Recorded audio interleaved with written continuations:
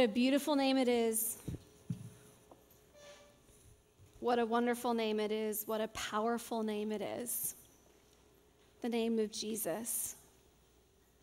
So Eric told us that that's a new song that we sang this morning. I think it's going to become a fast favorite of mine. There's something about the name of Jesus. My name is Julie Klausner. I'm one of the pastors here, as Rich said earlier, and I am humbled and honored, and I get the great privilege of not only getting to worship here and getting to be with you here this morning, but during that song, I recognized that I get to come and proclaim the name of Jesus with you this morning. And that is a joy. And that is something that I cannot fully put into words, but something that I'm deeply grateful for. The ability to be able to come into this place and proclaim God's name, the name of Jesus, that is beautiful and wonderful and powerful. And it's a name we're going to talk about today. Do you remember the first time that you saw an image of Jesus? If you think back about your childhood or a time when Jesus came into your life, what was your first image of Jesus? When I was really little, I remember going on a scavenger hunt around the church. We were told by our Sunday school teacher, we started in the sanctuary, and she told us, I want you to go find an image of Jesus. And so she let us loose all over the church. Now, it was a smaller church, and so we got to go into the nursery rooms and into the Sunday school rooms, and we got to go up on the stage in the sanctuary, and we began to look all around for images of Jesus. And she said, I want you to bring them back here, and we're going to talk about them. So I began looking all over the church. Now, some of you may know I'm a preacher's kid. So I not only knew the church, I knew the church. And so I knew where the really good pictures of Jesus were hidden. And so I went into my dad's office and found an image of Jesus. I remember this book from when I was little, and I knew that there was this one picture in there of Jesus. And I was like, oh yeah, this is it. This is going to be the winner. This is the one that's going to come back, and the Sunday school teacher's going to say, yes, Julie, here is the golden prize. Here is the wonderful gift for you. You got it right. So this was the image, or a similar image to the one that I found that day. An image of Jesus in the clouds. Now, as a child, I grew up around the time of Aladdin, when people went on carpet rides in clouds, and that was a very magical thing. And so Jesus, to me as a child, was somewhat magical. I really didn't care much about the teachings. I really didn't think a whole lot about the healings, and I really didn't read a whole lot about what Jesus had to say, but I remember this image of Jesus in the clouds, and I remember thinking, wow, that is magical, almost like a fairy tale. Well, our scripture today that we're looking at talks about images of Jesus. It's this scripture that we find in Luke, and it starts in Luke chapter 9, and there's this question that Jesus poses around his own image. He asks the disciples, find your image of me. And what do you see? So the first part of that scripture says, once Jesus was praying alone with only the disciples near him, he asked them, who do the crowds say that I am? They answered, John the Baptist, but others Elijah, and still others that one ancient prophet has arisen. He said to them, but who do you say that I am? So he asks them two separate questions here. Who do the crowds say that I am? And so they begin to talk about people that are kind of similar to Jesus. They talk about John the Baptist, and they talk about another prophet named Elijah. But Jesus is kind of hitting at maybe you're not exactly on target. And I begin to wonder, if we were asking that question today, what would the crowds or what would culture say about Jesus? What would our answer be? Well, we might say that Jesus is a superhero. Jesus is my superhero. We might say that Jesus is like a hero. We might say that Jesus is like a champion, like a boxer. Take it in. Or we might say that Jesus is our very best friend and our buddy and our pal. The guy that's got your back, Jack. Superhero, boxer, buddy. That's from the movie Dogma. It's one of my favorite movies. And yet then Jesus asks this question, and he looks at the disciples, looks at Peter specifically, and says, but who do you say that I am? And I feel like that question is a little bit convicting of me today. As I think about my images of Jesus in the clouds, or Jesus as a boxer, or as a superhero, or as my buddy or my friend, I kind of wonder if Jesus is saying to me, you might be missing the point just a little bit. Who do you say that I am? So Peter answers and says, right in verse, where are we? Yeah, verse 20. Peter answered and said, the Messiah of God. And then he, Jesus, sternly ordered and commanded them not to tell anyone, saying, the Son of Man must undergo great suffering and be rejected by the elders, chief priests, and scribes, and be killed, and on the third day be raised. So they talk about prophets, and they talk about John the Baptist, and what Jesus says in this little piece right here, after Peter answers, you're the Son of God. Well, yes, but maybe not in the way that you realize. There was a misconception at the time that Jesus had already been risen from the dead.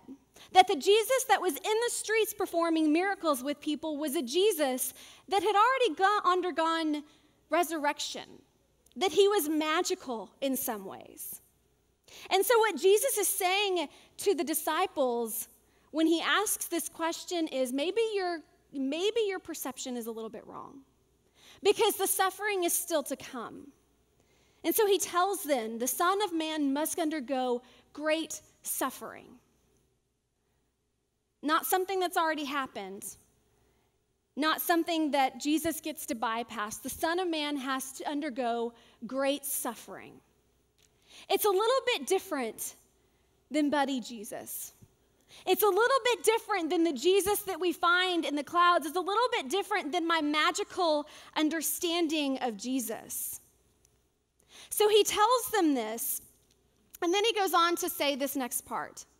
Then he said to them all, if any want to become my followers, let them deny themselves and take up their cross daily and follow me. For those who want to save their life will lose it, and those who want to lose their life for my sake will save it. What does it profit them if they gain the whole world but lose or forfeit themselves? So he tells them that he's going to have to undergo suffering, and then says to them, take up your cross daily. It's as if there is something about discipleship. These were his disciples. It's as if there is something about discipleship that Jesus is trying to say when he asks them, who do you say that I am? Because that question is not just about who Jesus is, but who we are as Jesus' followers. And so if we believe that Jesus is magical or our friend or our buddy or our superhero that's just going to make everything better, we might be missing the point. And so Jesus points to the cross and talks about suffering and says the Son of Man will have to undergo great suffering, and then says to the disciples, take up your cross and follow me daily. Of all the signs of love, Jesus chose the cross. Christology is the way in which we understand Jesus. It's a big word, but it basically means our way of understanding Christ. And there's a connection here between Christology and discipleship. That if Jesus is the suffering servant, if Jesus is a little different than the images that we have in our mind, then maybe the way in which we live out Jesus in the world as Christ followers, as Christians, has to look a little bit different as well. There's a book I've been reading recently called Out of Sorts by Sarah Bessey. Shameless plug, young adults in the room, if you want to come hang out with me on Wednesday nights at 6:30, we will be talking about it. But she has a chapter on Jesus, and she talks about the second time that she met Jesus. She talks about how the first time she met Jesus as a kid, it was magical and it was interesting and it was different, but it really wasn't the Jesus that she fell in love with. And she says, if I believed Jesus was who he said he was, then he was worth following. No longer could I look at his teachings in Scripture, the words actually recorded as having come from him, as mere suggestions. As he said in Luke 6, why are you so polite with me, always saying, yes, sir, and that's right, but never doing the thing I tell you? These words I speak to you are not simple additions to your life, homeowner improvements to your standard of living. They are foundation words. Words to build a life. I had thought that Jesus wasn't practical and somehow unacquainted with real life, as I called it. Who could love their enemies? Who could bless those who curse them? Who could lay down his life so willingly? Who could think it was more blessed to give than receive? Who could turn the other cheek? Who? I realized that I had been rationalizing my disobedience and my lack of discipleship because I thought Jesus didn't get how it was for us real people. I was wrong. I wasn't bringing Jesus into my life. He was welcoming me into his. As Brennan Manning puts it, Jesus Christ has made himself the vital center of the Christian life. Jesus is not the heart of Christianity. He is the center of humanity and reveals to us what it means to be human. Jesus is not a part of Christianity. Jesus is the center of Christianity. What that means for us is that when Jesus says, take up your cross, that has to mean something for our life. And it can't just mean something for our life on Sunday mornings, and it can't just mean something for our life when it feels comfortable. And I find this passage a little bit convicting because in Luke's gospel, he adds a word to it that I find really irritating. Daily. Take up your cross daily. In Matthew's gospel, he just says, take up your cross.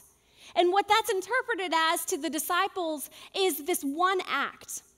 This was during a time when Jesus would suffer and die for his beliefs, and this was also a time when the disciples would later suffer and die for their beliefs. And so that phrase, take up your cross, was a literal interpretation to believe and be willing to die for what you believe in. But Luke's gospel comes a little bit later, and Luke adds this word daily, saying that this is not just a one-time thing and this is not an act of death. This is a way of living. Take up your cross daily and follow me. How do we take up our cross and follow Jesus daily? So those images of Jesus, whenever I was a kid, we all went and scattered all around the church, and I noticed one of my friends didn't leave the sanctuary. He just kind of sat on the steps and waited for us to come back in. I thought maybe he didn't want to play our game, or maybe he thought he was too good for this or too cool for this. But as we went around and talked about the different images that we found and did our show and tell, he did something a little different.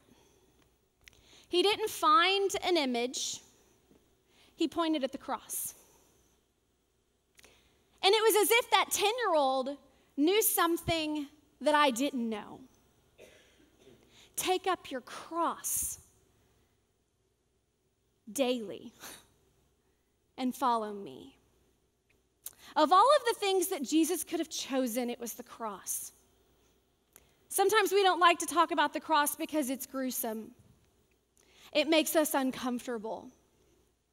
But at the very core of what we understand about the cross is this self-giving nature of Jesus. This sacrificial understanding, this ability that Jesus has to take the understanding of the time and turn it on its head. Who do you say that I am? The disciples answered things that were stereotypical of the time because their understanding of a king, their understanding of power, their understanding of what Jesus Christ, the Son of God, should look like. All powerful, right? And instead, Jesus says to them, the Son of Man, the Son of God, must suffer. Turning our understanding of power, turning our understanding of authority, turning our understanding of what common sense looks like. Because I don't know about y'all, but it is almost common sense for me every day to go about my life and to do things the way that I want to do them. To get into my rhythm, to go about my to-do list, to focus on me. Our culture tells us that, right?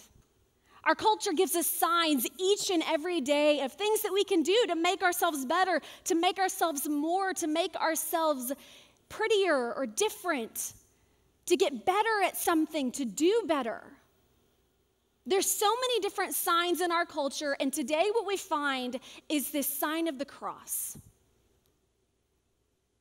The image of Jesus at the cross. And Jesus saying to his disciples, take up your cross and follow me daily. What does it mean for us to take up our cross daily? There's 3 words I want to give you this morning about what that might look like in your life and what it might look like in mine. The first word is surrender. It's not a word I like, but it's a word Jesus talks about. Surrender. Often we look at surrendering and we see it as weakness. But what Jesus talks about is not weakness. What Jesus talks about is humility. What Jesus talks about is laying down our life for the sake of gaining it. What does that look like for you?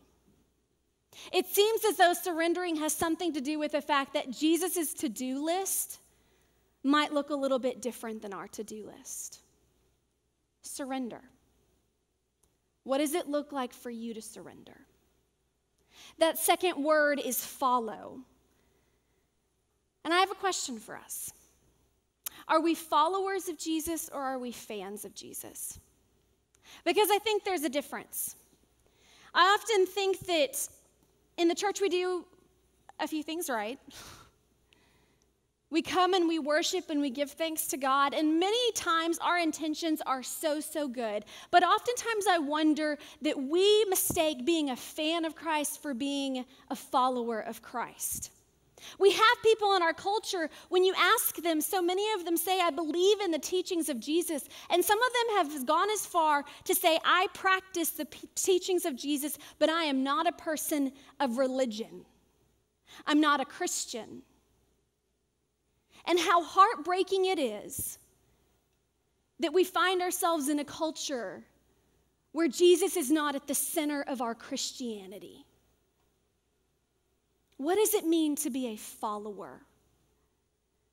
To let God interrupt your life in some way, for something to be different. As Sarah Bessey said in that book, if the teachings of Jesus are ones that I believe are true and real in my life, then my life cannot be the same. If the words we read in Scripture are true, then the Jesus I find in Scripture is a Jesus worth following. Are you a fan or are you a follower? The final word I want to give you today is do. Because friends, disciples are doers. They're doers. That word disciple comes from a Greek word mathetes, which means learner.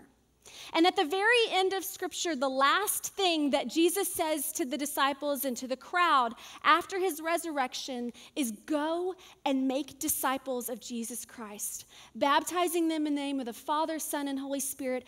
Go and teach them everything that I have commanded you, and I will be with you. Dallas Willard says it a little bit differently, but I like his interpretation. He says, go to every ethnic group. That word ethnic comes from the word ethnos, which means all groups of people. Go to all groups of people and help them become students. Don't preach to them. Don't hand them something. Don't run to your Facebook page. Go and help others become students. And train them to do everything I have told you to. Not the things that make you comfortable, or the things their culture is already teaching you, or the things that don't come with a cost, or the things you do once a week. Go and train them to do everything I have told you to do. Jesus teaches us a lot. There is a lot of training that we have to do. And if you're looking for a starting point today, or if you're looking and saying, so maybe how do I go about this? What's something tangible I can do? I would encourage you today to start by reading the Gospel of Luke. We've been reading different pieces of it every week, but go back and read the stories and the scriptures that you find in the Gospel of Luke. Read about the woman who selflessly gave up her pride, gave up all of the things that were offered to her to give birth to Jesus. Read about a man named Joseph, the father of Jesus, who worked tirelessly and hard and kept his commitments and his promises. Read about Jesus in the temple and Jesus looking at his parents and saying, where else would I be? Read the stories of the healings. Read the stories of food. Read the Gospel of Luke and remember at the end of it, go and make disciples. Go and be doers of the word. Who do you say that I am? And is who Jesus says he is someone worth following? Not just being a fan, but laying down your life so that you might gain something. What does it mean for you to take up your cross daily? Daily. Here in just a moment, we're going to read the prayer of St. Francis again. I'm going to invite the band to come back on stage. And we're going to read this prayer again. And as we read it, as we have done over the last several of weeks, I want you to listen to that word that is repeated over and over again in that prayer. Let me sow. Let me sow. Where there is, let me sow. That's a very active word, friends. And it's maybe a good place for us when we look at what does it mean for us to take up our cross daily.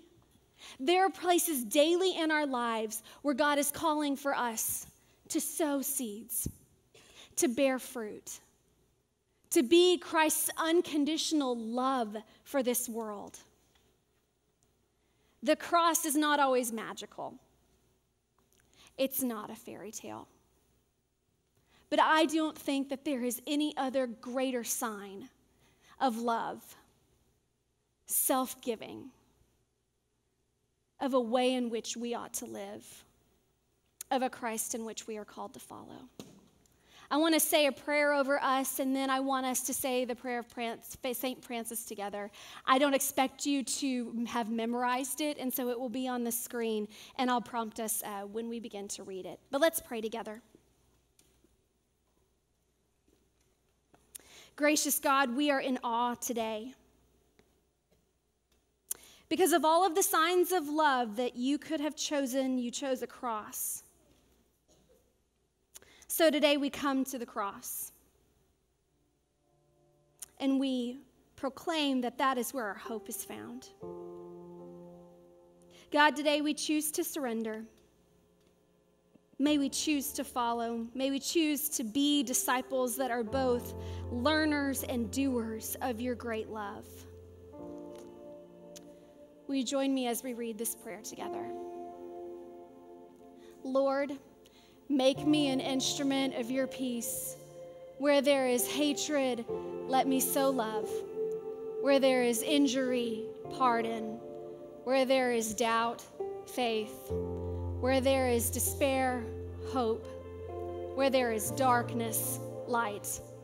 Where there is sadness, joy. O divine Master, grant that I may not so much seek to be consoled as to console, to be understood as to understand, to be loved as to love. For it is in giving that we receive. It is in pardoning that we are pardoned.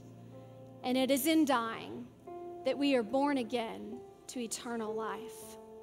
Amen.